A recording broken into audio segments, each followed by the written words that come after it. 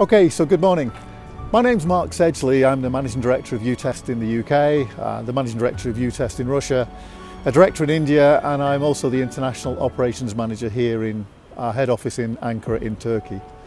As you can see from the outside, we're one of the largest manufacturers now in the world of material test equipment, and this factory is over 13,500 square metres of production facility, which I'll be glad to show you shortly. So UTEST as a company has decided to invest in the engineers of the future. A lot of employees here, we make test equipment, but a lot of our engineers are based here helping to make and design the equipment. So the UTEST award is given now to students in certain universities around the world to help the future engineers and to help them to get a better understanding of what's happening. The award is given by the university. They choose who will receive the award, and we're happy to proceed with exactly what they want us to give.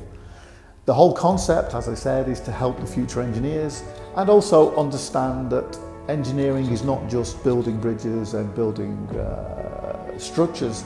It also includes things such as testing and why testing is important, and students can understand really what's the process behind a structure, a bridge or a building.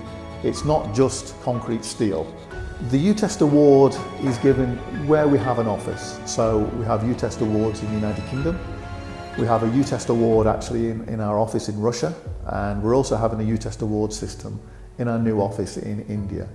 So as the company grows, the UTEST awards will grow, and as the system grows better, more engineers will benefit from this particular program. So the UTEST award was brought out, it's given annually.